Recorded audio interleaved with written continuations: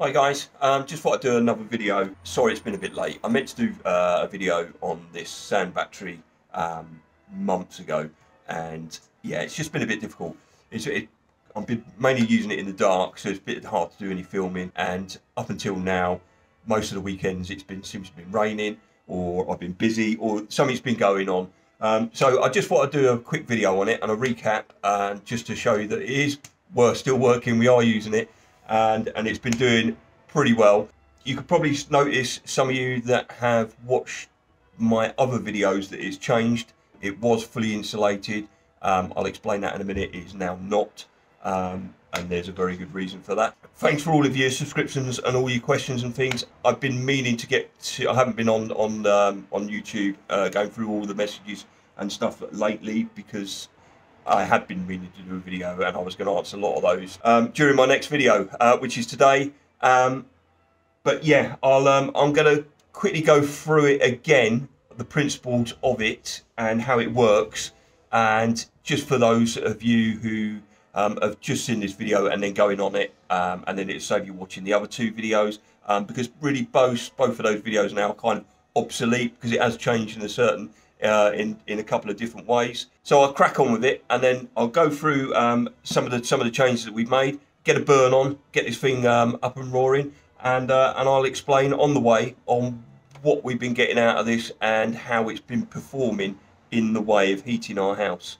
So right, basically this is what's called, well, you can call it whatever you like really. I call it a sand battery. You could call it a thermal heater, you could call it a storage heater, but I prefer to call it a sand battery. And basically, for those of you who don't know how this system works, it's basically this top part here. I'm going to have to flip this over. This top part here is completely sealed. There's a tube that runs through the middle. And I don't know if you can see, there's a plate on the bottom. So basically that tube there is the same tube that comes out of the top. So surrounding that tube in this body is just full of sand. Okay, what happens is we do a burn in the bottom. This comes off, by the way, this top part, this whole top pipe piece comes off. We do a burn in the bottom here. The heat and the flame and exhaust goes through the tube, through the center there, comes out through the top and heats the body of sand around it. It's just ordinary, it's not builder's sand, but this is, it was kiln dried sand that went in there, and that was welded in. So the only escape it's got, which is just like a little release valve, which we use for the first few burns, just to remove any moisture. And yeah, and basically that heats the sand up from there, and as soon as that's heated up, it then comes off of there. It normally takes, on average for us, probably about an hour and a half to 2 hours of burning, and then, believe it or not, that will give us around about 7 to 8 hours really of really good heat. I say really good heat, it's enough to warm a room or sort of to work alongside any other sort of heaters that we've got in the house, which stops basically our central heating from coming on, which is, as you know, which is why we're doing all these sort of crazy things, is very expensive. So this is a free source of heat. The reason why I've got this, and what a lot of people have been saying, why don't you just have a wood burner, why don't you just have pipes and extract the heat and pump it into your house, and this is something I didn't explain in my first video, is I actually live in a flat. Okay, we own this house, the bottom part is where my mother-in-law lives, and we live above, so there's no way of getting any heat from downstairs, from outside, inside. And the reason we can't have wood burners or open fires inside, as I explained on the first video, was basically because the house subsided and we've got no chimneys, so we can't have any source of heat, like as in a fire, indoors. So I just get that one out of the way. That saves a lot of people asking any questions. Yes, it is heavy, and yes, it is a lot of effort, but it's free heat. I've got loads of wood, and this is a way of heating my house and keeping us warm when it's cold. If the electricity ever went off, which they've been threatening us here in the UK, there's been rumours going around, because all of our electricity is produced by gas, and gas is so expensive, so the demand goes up. They're talking about shutting off electricity. So if that was the case, Obviously gas boilers use electricity, so this would be a form of heat for ourselves, and a cheap and free form of heat for ourselves, in the form of effort. And effort is nothing to us, you know. It really isn't. So the way it's picked up, so basically, as I say, that will be burnt. This top piece then will be lifted off.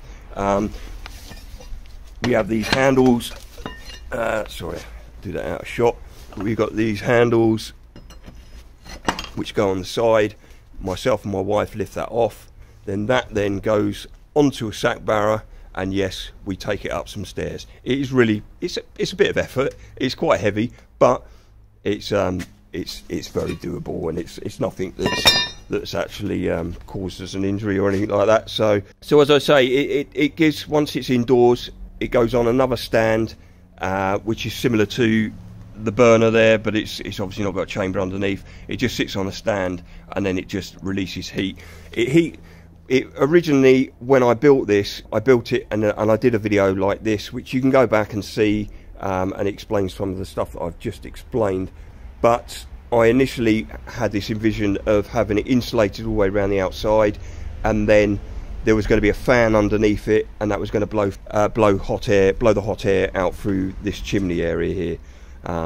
But I've since changed that. It was very difficult to extract the heat out, and when I was doing that, it was holding its heat for something crazy like 12 hours, but it wasn't giving me effective heat for 12 hours. It was giving me quite a poor output, and that is purely because although sand is very good at absorbing heat, it's not particularly brilliant at releasing it in a certain sense, because from what I understand now, is sand is an insulator. So somebody quite rightly said on a video, on one of my past videos, is that if you ever go to the beach and you're walking on sand, the sand's red hot, but if you quickly sort of shuffle your foot underneath the sand, it's actually very cold. There's that line of where it's very hot and very cold, and they're very close together. Somebody will explain this, I'm sure, but it makes sense, and it makes sense when I actually do it, because the cold air, when I was blowing the air through here,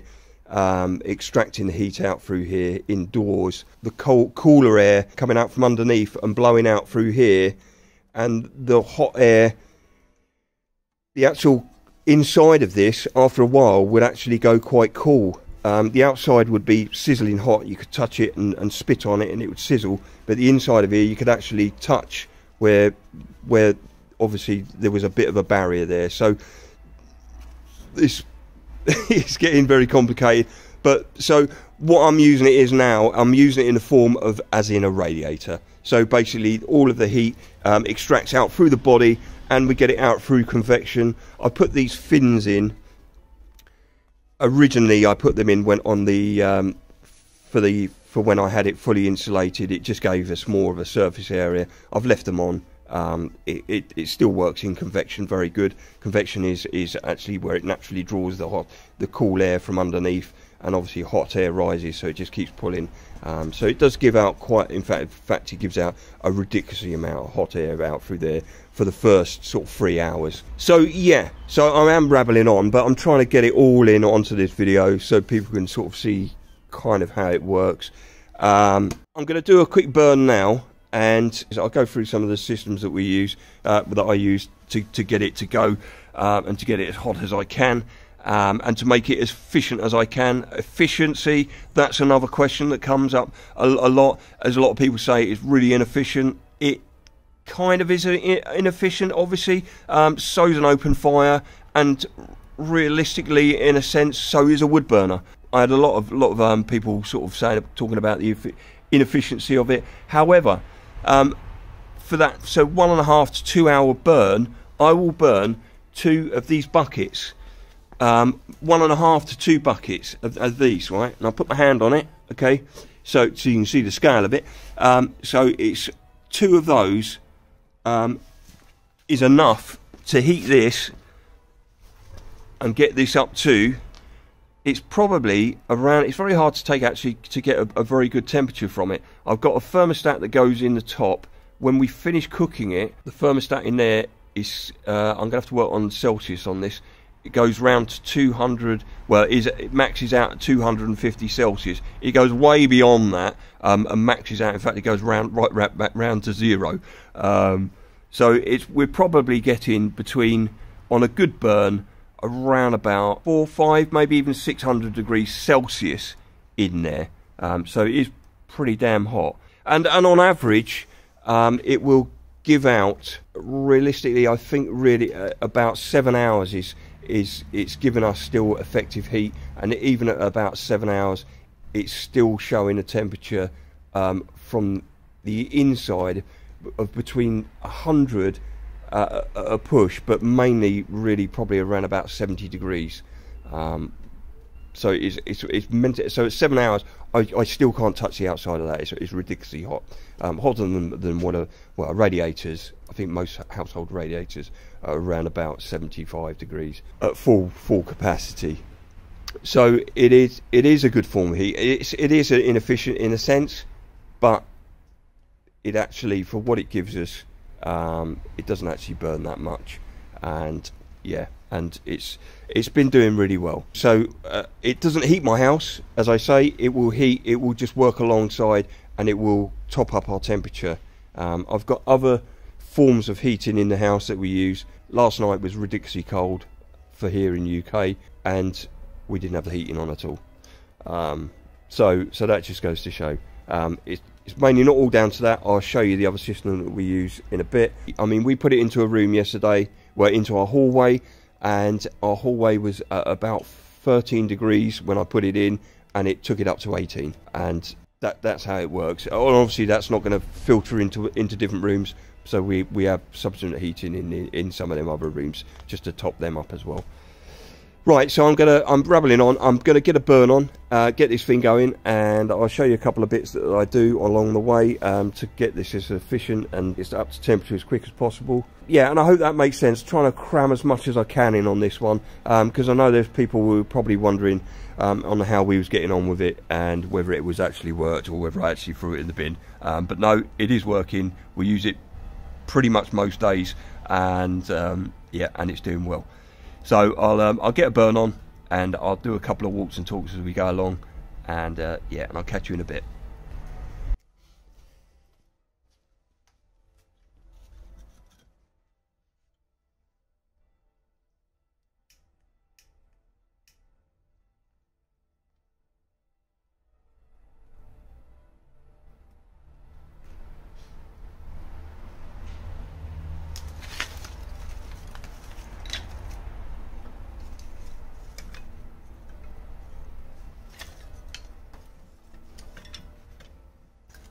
All of the wood I use is all scrap. These are old bits of cedar tiles from a client of mine. The wood that I actually use is pine. That's from when we refurbished the house, and there's some oak stuff there which I used to collect from when I used to do, well, and I still do, wood turning and bits and bobs and projects and things like that. So all of the wood that we've got is free. I've got 5 cubic metres up there. In fact, I've probably got 4 now. I've used about a cubic metre already. So yeah, so all of the wood's free.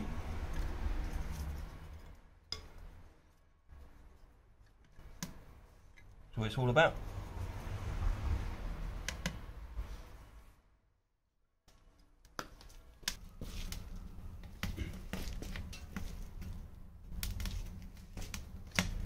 Right, so this I initially made for when I had it insulated, and it was it's just obviously an old barrel. Luckily for me, it was I think they had perfume in it. It smelled of alcohol, so it was a pretty clean barrel anyway. So it wasn't full of oil, so it was quite pleasant to work with. I just made a little door on it. So initially it was for when I had it insulated. If you see my second video, if you want to go through that, it was initially to keep it dry. So when it was out here, either cooking or waiting to be cooked, it wasn't going to get wet when it rained, and the insulation would get wet. Obviously the insulation's off it now, but it actually serves a really good purpose obviously now, because obviously it contains some of the heat which, whilst it's cooking, is emitting from the outside of the actual battery itself. I do mean to insulate the inside of this, but just haven't got around to it. it's not actually that critical. The inside of here, by the time it gets up to around about a good temperature, this holds a bit of heat on its own anyway on the inside of that. I can still access the firebox underneath. I've got a lid that goes on the top of that, and I'll go through that in a bit, along with another little neat trick I use just to get the efficiency up a bit more than what it is at the moment. So yeah, works well that.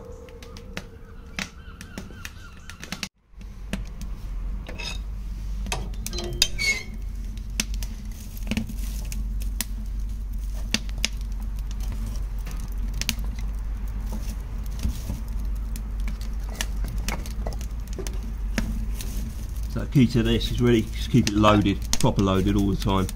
And as I said earlier on, it's all a mix of oak and chestnut. I normally like to make them actually a bit smaller than this, but just didn't have time this morning. Right. Bit of the do fine.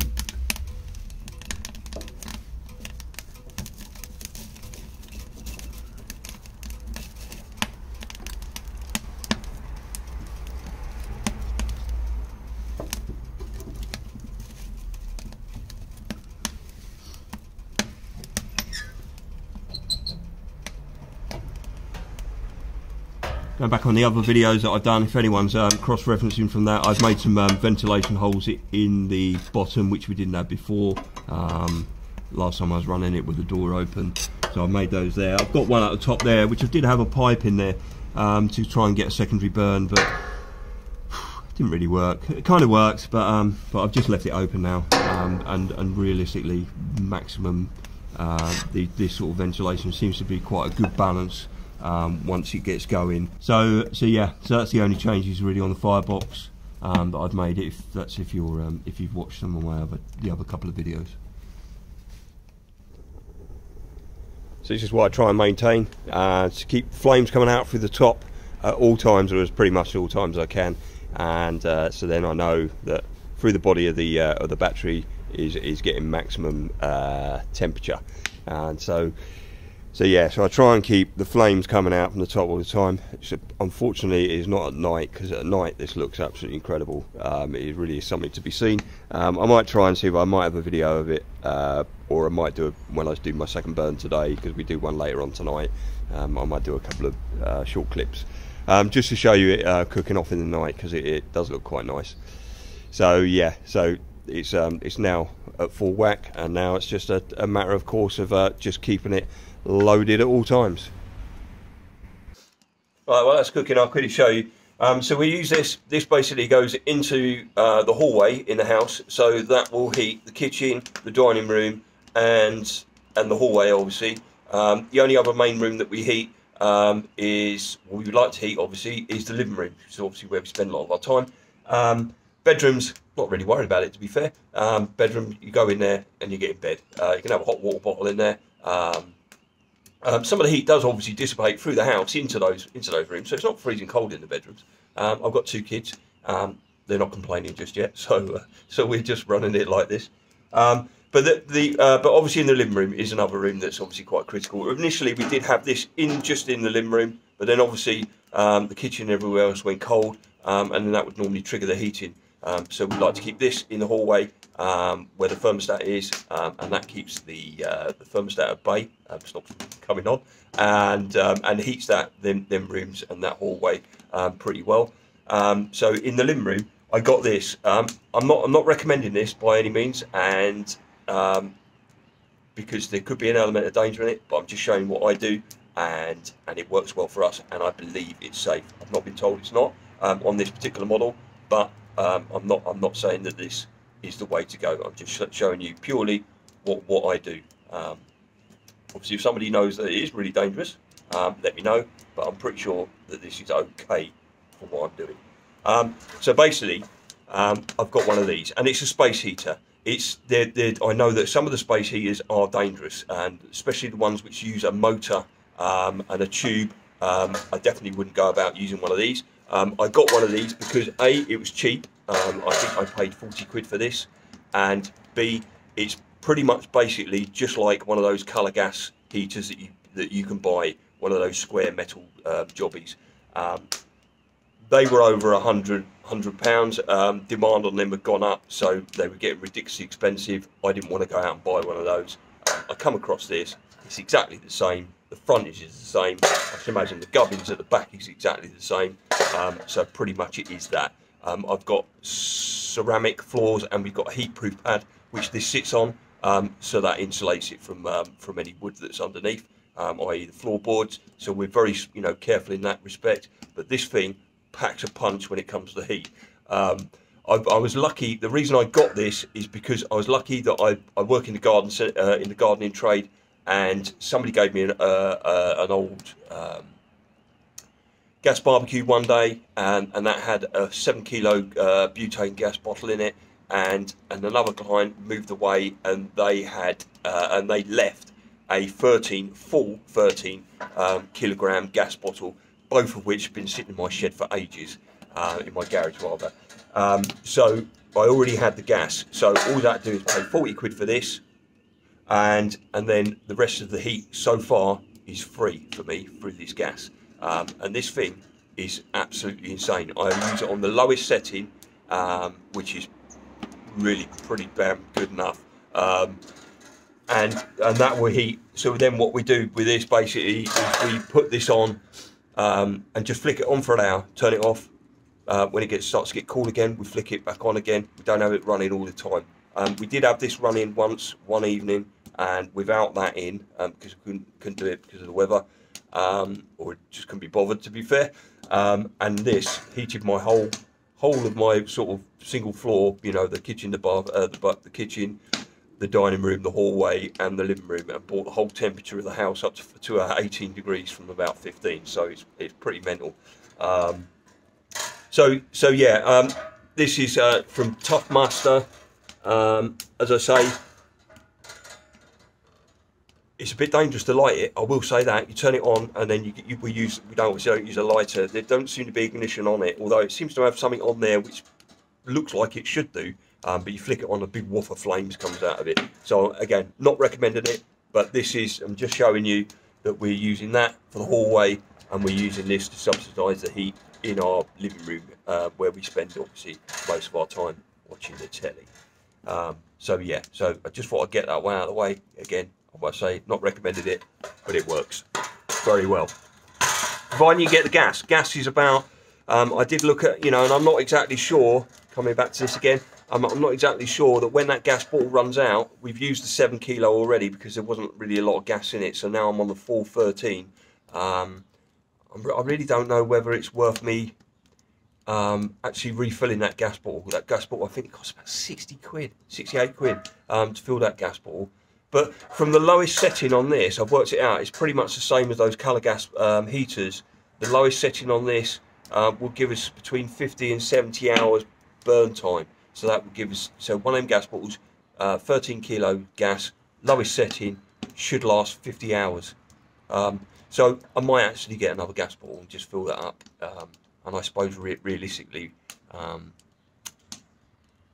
that duration, if I was heating my house with my gas boiler, 50 to 70 hours, using that, would it be about the same price? Would it be a bit more? I don't know.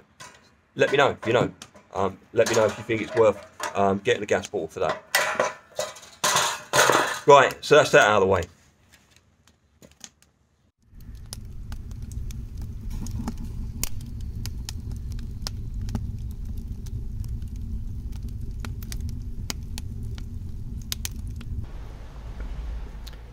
Right, so it's been burning for about half an hour now. So once I get to about 30 minutes, it normally means I've got a good base of fire in the bottom there, and then I put in what really does make quite a bit of difference, and that's it's just like a mantle really. So basically this goes in. I'm just going to spit for a bit. So basically what that is just a piece of fencing really, a metal gauze, and that'll go in there. And that'll superheat up, that gets proper red hot, and then radiates that heat and slows the gases down inside the flue there, and proper then starts getting going. It starts to get a bit inefficient in the burn, where I seem to get a lot more smoke coming out, but it really does start to heat up, and and get things moving a lot quicker.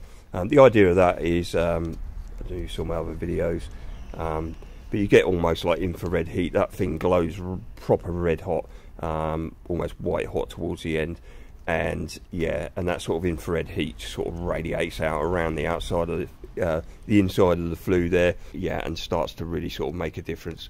And I only put that in once I've really got a good base temperature in the firebox there, and it's really starting to burn. And I've got a lid, and I'm just going to put that on as well in a second, and that just sort of helps things as well, just slows things down. So I'm getting to about 1,000 degrees now, so when I know when it's up to temperature, or it's going to at least give me a good 7 hours of efficient heat. But once I get to about an hour, it starts to, up here, the exit of the flue, the metal around it, will get up to around about 500 to 600 degrees Celsius, which is over 1,000. I think it's about, well, 600 of it Celsius is about 1,000 Fahrenheit, I believe. On the build up to that, you can tell that the sand is pulling the heat out of the fire, because the fire is obviously always ridiculously hot at the bottom. But for quite a while of it, for the first up until that first hour, the sort of metalwork and everything around there will be around about 300 degrees. So that's just basically the sand pulling the heat out of the fire. It's the same sort of concept when you hear about people who want a back boiler on their boilers. All well and good, sounds good, having radiators and things, you know, heating water and having radiators coming off of your wood burner. But in that same sense, the heating the water will actually draw a lot of heat out of that boiler, out of that wood burner, and make it inefficient in that sense, or not as efficient in that sense. And this you can see this, you know, the same principle works with this. The heat, once you get that sort of equilibrium, I can't say that word, where the sand gets to around about 400 to 500 degrees Celsius, and obviously the fires coming out of that, it starts to skyrocket. The heat really does start to take off on it. But up until that hour point, the draw of the sand taking that heat, which is good, which is what we're after, is quite notable from what's coming out from here, from what's going in at the bottom, if that makes sense. But yeah, so we're getting there now. I think I've got over 600 degrees coming out of the top now. The metal works are around about 500 degrees. It's hard to get the temperature, obviously having the cowling on, but it is proper heating up.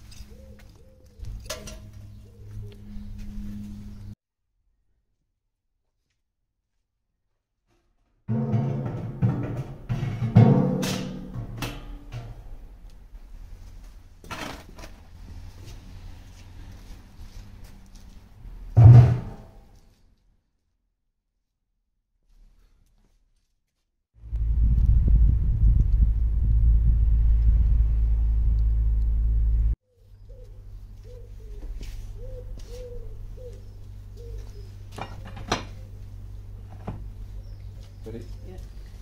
Okay.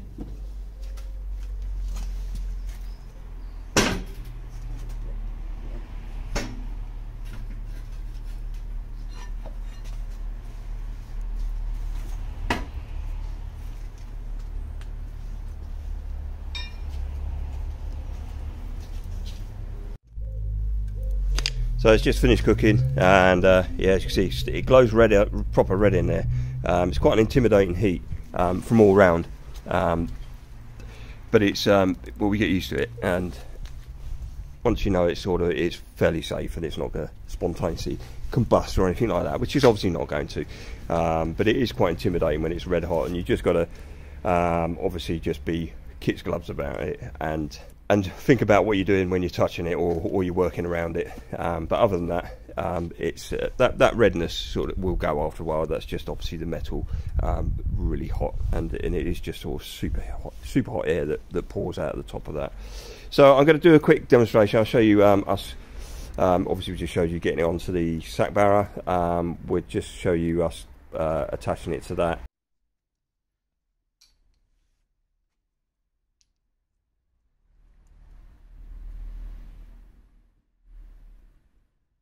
So we strap it on, and basically it's just a ratchet strap with a chain around it. Obviously the chain, if it didn't have the chain, it would obviously melt straight through the ratchet strap and it will fall off. And this is just basically to keep it stable.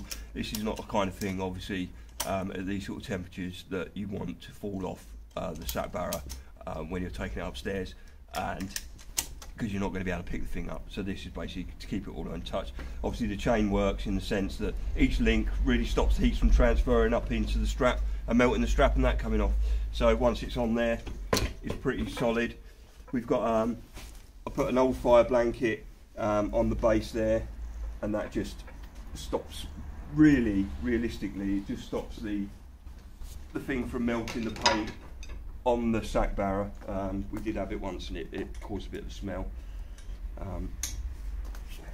Let me just hold that on with a thing. This is smoke, but that's about it. It won't do any more than that. And yeah, and that's it.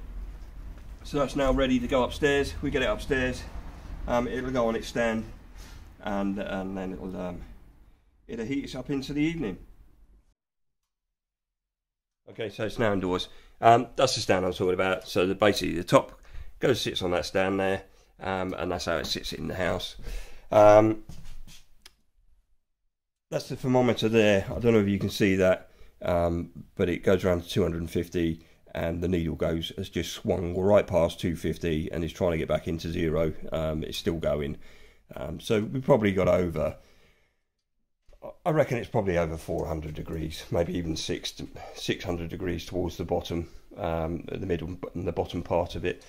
So yeah, so it's proper hot. So that's going to heat now, all of this space for the rest of the evening. And obviously everything that this is just for us is very much an effort-based heating system. It's not going to be for everybody. I do understand that. I'm not endorsing it or recommending anybody does the same. Everything I've shown you today is just something that we do personally, and we do it as safe as we possibly can. If you're not absolutely 100% confident in dealing with this sort of stuff, then obviously don't do it. And if you can't do it properly, this has all been done absolutely properly. Things can go horribly wrong. So I'm not endorsing anything, you know, and saying that this is the way to go. It's just something that works for us. As I say, it is effort based. It does take a lot of effort to do it, but we're happy to do that if it's actually, you know, if it's saving us money on our heating bills. So yeah, so I'm going to conclude it on that now. It's pretty much done. I won't be doing any more videos on it. I've very much doubt, unless something really drastic happens with it. So yeah, so thanks for watching if you got this far, and hopefully I'll see you on the next video.